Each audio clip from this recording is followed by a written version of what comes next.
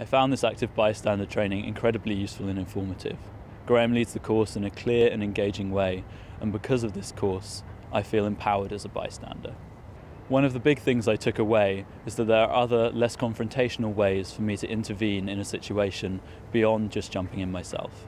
Everyone could learn something from this training, and I really believe that the few hours it takes to complete can make a big difference in preventing sexual abuse and rape. This is why I'm bringing a motion to Student Council to ask the university to expand the training to all students, not just student leaders. It is vital to know how to act and react in these situations, both if you witness an incident or if somebody tells you about an incident. There is always strength in numbers, so if we all have this training, we will know when to speak up, what to say, how to say it, in response to sexual and gender-based violence. To have your say, come to Student Council tonight at 6 p.m. and use your vote to stand against sexual violence.